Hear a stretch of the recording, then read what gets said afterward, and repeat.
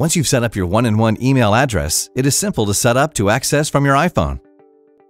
First, on your iPhone, under Settings, make sure that Wi-Fi is turned off. This is to ensure that no restrictions set by a wireless router are encountered while trying to initially set up the account.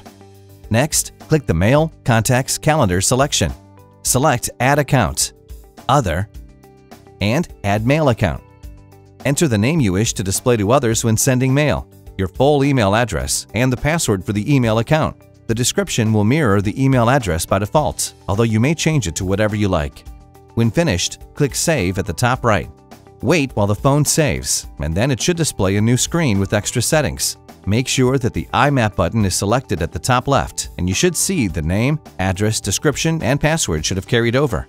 Scroll down, and under the Incoming Mail Server section, enter imap.oneinone.com in the host name field and your full email address in the upper name field.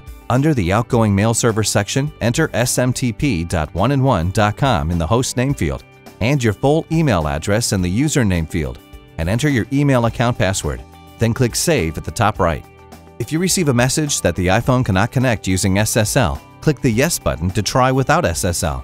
The account should verify, and you will be taken back to the main screen for Mail, Contacts, and Calendars and see your newly set up account listed there. If you are still having issues, please feel free to contact our support team at support@oneinone.com or go to faq.oneinone.com.